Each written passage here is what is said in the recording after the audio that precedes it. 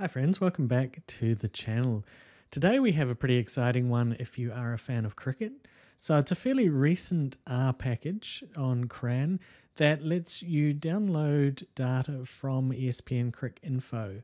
So you are able to get all sorts of international statistics about the games, test matches, one days, T20s for both men and women, and get them nice and easily into RStudio. So I'm going to have a look at the different functions in this package and have a little bit of a play with the data. I hope you enjoy and find it helpful. If you're not already a subscriber, please hit that subscribe button. It helps support the channel. So this is the package that we're going to be looking at. It's called Cricket Data by Rob Heinemann and a number of other people. And it's pretty straightforward. It's only got 4 different functions in it, and we will have a look at each of them. So let's jump over to RStudio. Okay, so if you haven't already installed the Cricket Data package, come to Packages, hit Install, type in Cricket Data, download it. We'll then load up Cricket Data, and we'll also load up Tidyverse because we'll do a little bit of graphing a little bit later on. So the first function we're going to look at is fetch Cricinfo, and that will grab team data from international matches. I've got a couple of examples here. We give it a format, men or women, batting, bowling or fielding, and a country.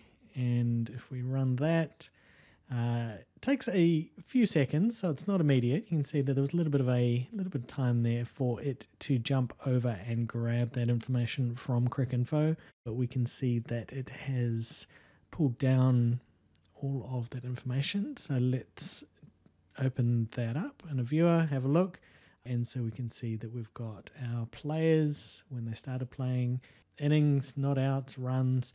So basically it's grabbing all of the Australian women's T20 players ever, which is only 57. I guess it hasn't really been running all that long. Balls faced, strike rate, hundreds, 50s, ducks, fours.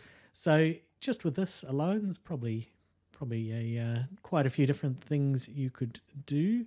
If we have a look at the Indian one-day bowling, run that one. Again, we'll see a little bit of a lag, probably slightly more. It's going to be a bigger data set. And so we can see 243 observations. Bowling, slightly fewer variables. We can jump in. We've got wickets, runs, balls, average economy, best bowling, strike rate, 4 fizz, 5 fizz. All of the players. So again, we might want to be doing comparisons. It may be that we need to run a couple of these, maybe pull information, say, from different countries. If we wanted to compare countries, or perhaps if we wanted to compare, say, one-day performances to test performances, we might pull both of those, match up the player names. So that was our first function. We'll get rid of those ones. So that was fetch Cricinfo. Next one, fetch Cric Sheet. So this fetches ball by ball or match or player data information. So this is going to be much, much bigger. And so we will take a look. If we start with the ball by ball, and we will run this. And for each of these, you notice we are getting the women's BBL.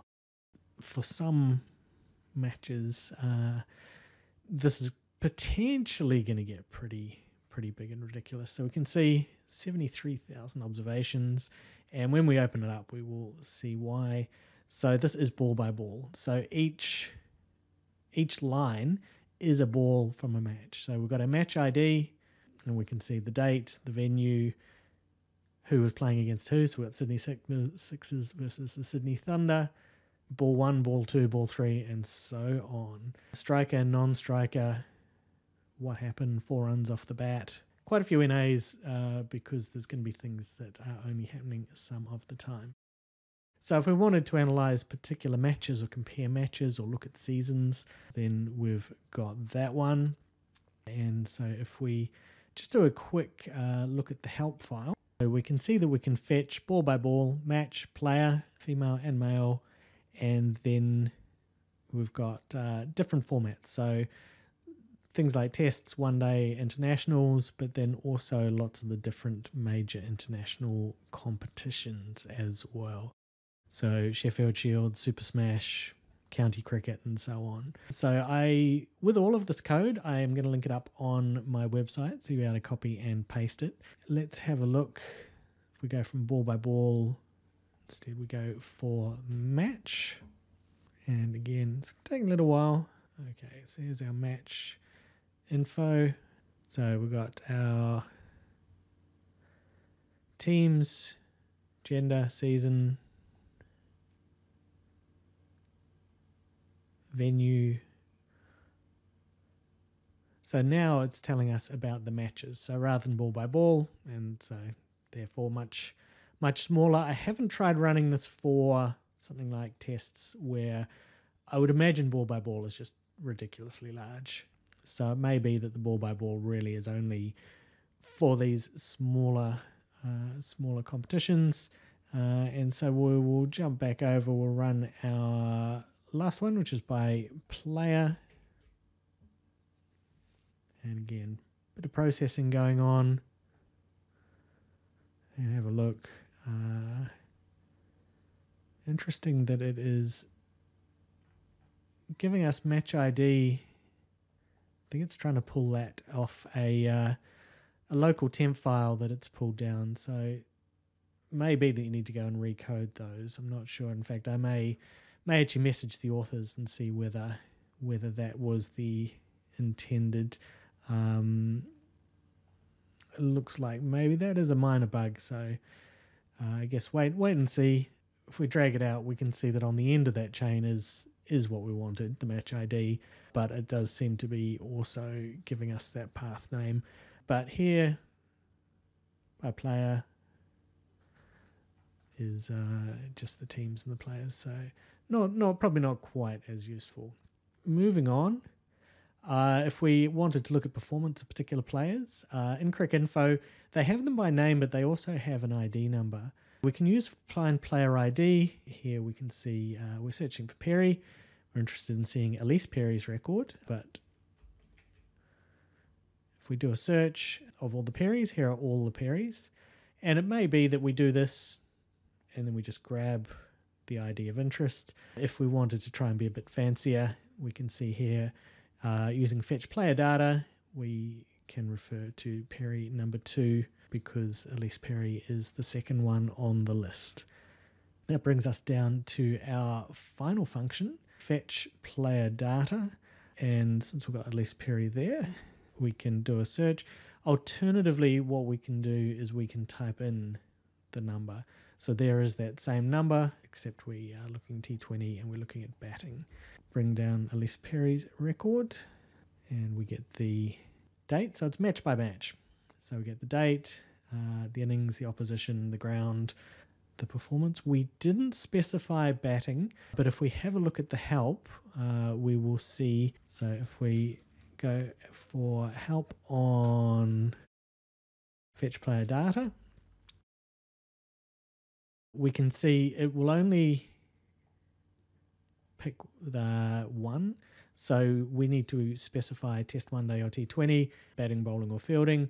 If we don't, like what happened just there with that one, we said test, we didn't specify what it was, then it will give us the batting.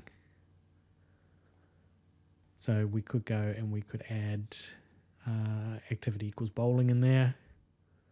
In fact, even just bowling.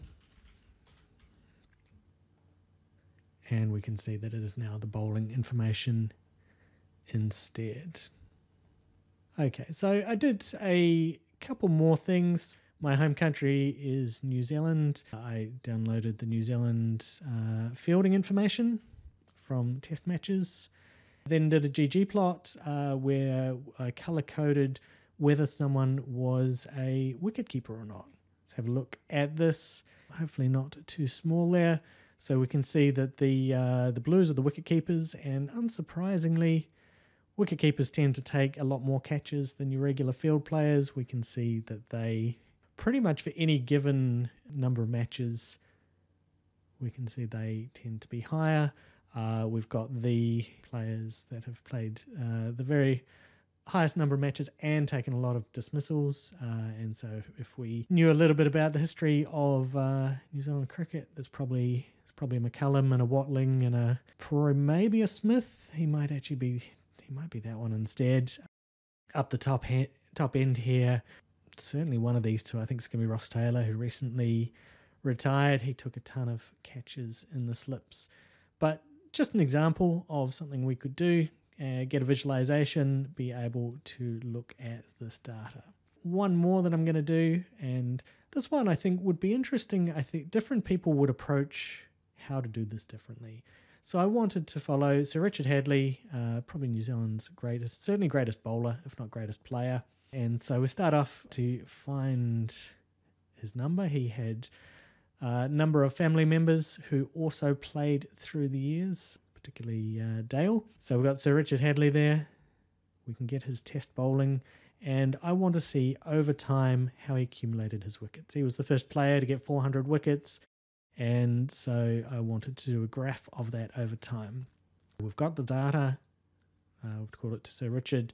The start date gives us the date for each test match, and then what I've done here, we've taken the cumulative sum, but we had to do 2 adjustments to this. So I wanted the cumulative sum, so adding up the wickets over time. And so I needed to make 2 adjustments. One was I had to deal with the NAs. In some matches, there is a record for the match, but Sir Richard did not bowl. So he didn't get 0 wickets. It was an NA. I've used Coalesce to replace those NAs with zeros. There's a whole lot of different approaches. We could have had if statements. There's a whole lot of ways we could do that. The second little fix I needed to do was that if we go and we have a look at the information over here, wickets is being recorded as character, not as numbers. So if we hadn't checked on that, we might kind of go, what on earth's going on? Why is it not adding things up? And the reason was that these were not getting recorded as numbers. So as.numeric is just taking all these numbers and turning them into numbers. And it's a little bit curious. We noticed that runs got recorded as numeric, but wickets did not. And I'm not 100% sure why. As.numeric, deal with the NAs, cumulative sum. We're going to have a line graph. We need to set the limits. Otherwise, because it's cumulative sum, the way that it plots out, it sets the y-axis based on kind of the initial figures rather than looking at where it wants to get to. So we want 450. So Richard, I think, got into the 420s. So nice round number. Give it a title. Let's have a look at our graph. And there we go. We can see here, if we track across the 400, crossing that 400 was a really big deal at the time. It's been quite a few bowlers have done it since, but big deal back in 1990 when I was much younger, but still loved my cricket. And we can track it over time. So we can see there's been periods. Some of these flat periods, obviously, is just when there was gaps between games. Back particularly earlier on, there were fewer tours and longer breaks between matches.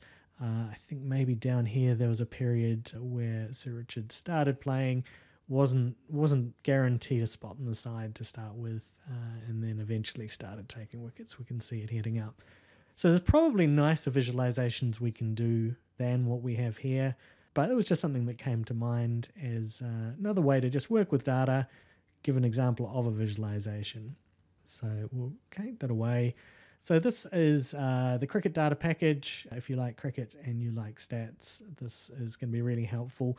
There is another package on CRAN that deals with cricket and uses the Cricinfo data.